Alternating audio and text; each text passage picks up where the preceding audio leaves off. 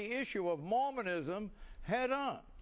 No, there's a big problem. Look, I'm not a Mormon, but I do play one on TV. Are you a Christian? On Big Love, the HBO series that has been a real headache for Romney. Here's the problem.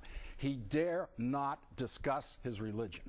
And he fools people like Pat Buchanan, who should know better. This was the worst speech, the worst political speech of my lifetime, because this man stood there and said to you, "This is the faith of my fathers." And you and none of these commentators who like this speech realize that the faith of his father is a racist faith. As of 1978, it was an officially racist faith, and for political convenience, in 1978, it switched. And it said, okay, black people can be in this church. He believes, if he believes the faith of his fathers, that black people are black because in heaven they turned away from God, in this demented Scientology-like notion of what was going on in heaven before the creation of the earth. Mormonism disqualifies him from being president I'm saying he's got to answer. When he was 30 years old and he firmly believed in the faith of his fathers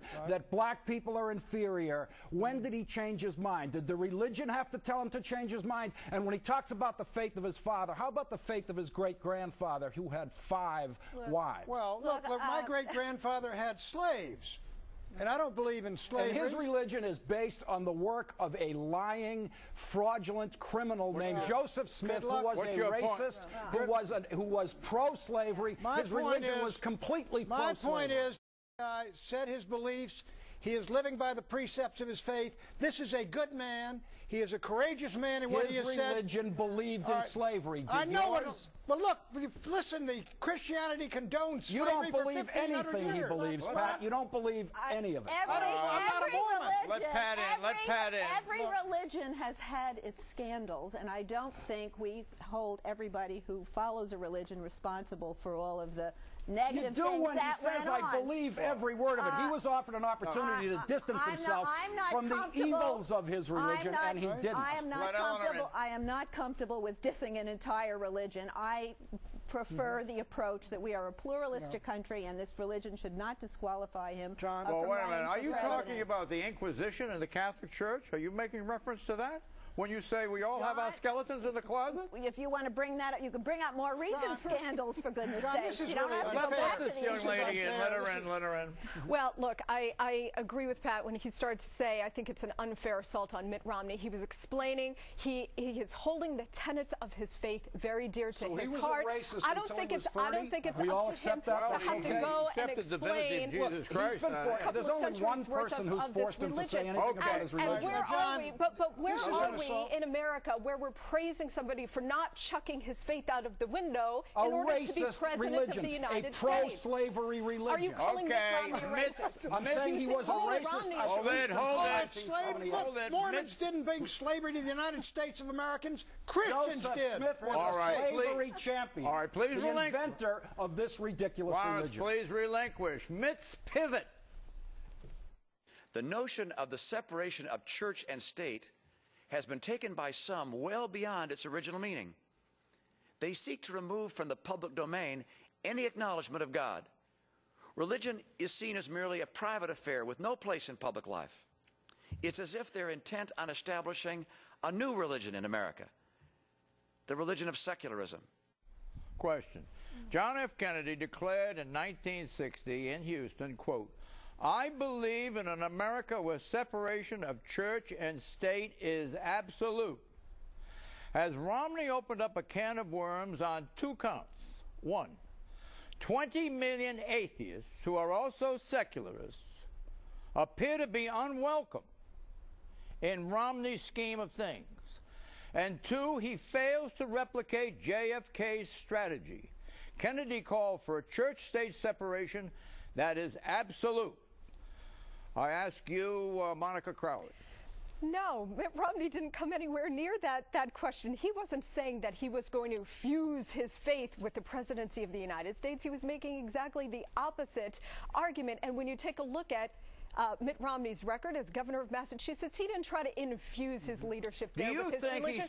And by the way, this question about his Mormonism, it never came up when his father was running for president in 1968, and he was leading in the polls. It would have if I was on the show. You know why? If I were on the show, that's contrary to fact the reason we're talking about this is because Romney has this extraordinary record of achievement as a leader in the private sector, running the Olympics, running Massachusetts. No, we're talking about it because his religion is full of crazy beliefs.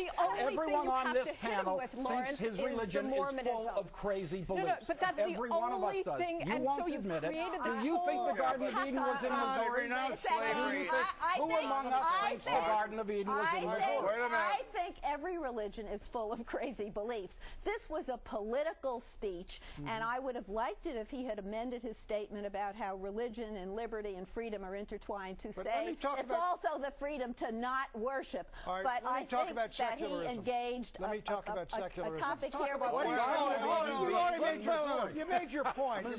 You made your point. I used to work in Missouri, and I think it's the Garden of Eden. I think it's there. I believe it's there. Look, he talked about secularism. What he is against is a militant secularism, which is a religion, which is attempting to de-Christianize this country, driving God and driving the religion of the majority out of the public schools and the public squares. And he said, I will fight on your side to keep it there. This is such a phony argument. It is the truth, Eleanor. Oh, this notion that Merry Christmas being replaced by Happy Holidays and somehow that's an insult. Why isn't the nativity scene on the White House lawn? On a scale from A to F, assign Romney's speech 2 grades.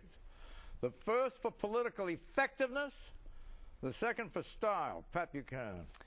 I'm going to give him an A on both of them, John. I think it was an extraordinarily effective speech. I think the style, it's the best thing he's delivered, and I had not seen him as that good a speaker. The one point you made that's valid is it's not going to convince a lot of the fundamentalists and a lot of these other fellows over here. Right.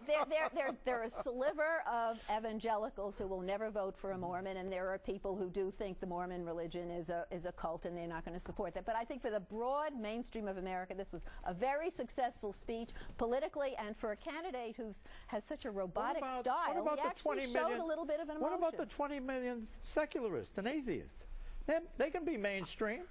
I don't think he's going to be cracking down. He waved them off. He waved them off. John. He had nothing to say. That was not his audience. No. He was speaking to Republicans he said, I would be the friend of anyone, and Iowa voters. He said, I would be the friend of anyone who shares my pious beliefs. In effect, he said that. Well, I think the atheists are going to have other candidates they'll be more comfortable with. John, are you approving of his shutting out the atheists? Look, the atheists, 20 million atheists in this country are going to vote for somebody. All of the Democratic and Republican presidential candidates claim to be people of faith. How much of the atheists voted? There's not a single atheist running for president, John. How much of the atheists vote did he lose? How much did he lose?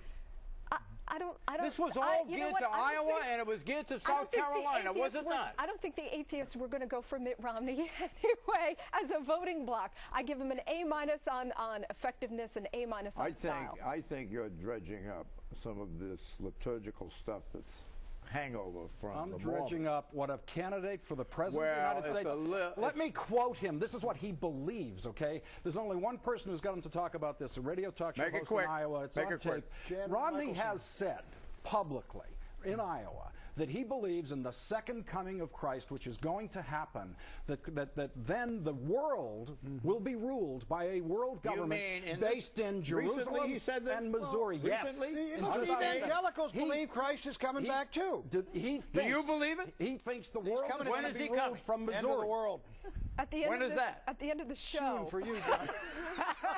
Look, Romney comes from a religion founded by a criminal who was anti-American, pro-slavery, and a rapist. And he comes from that lineage and says, I respect this religion. We're going to get the needle. Issue 2, Huckabee's hubris.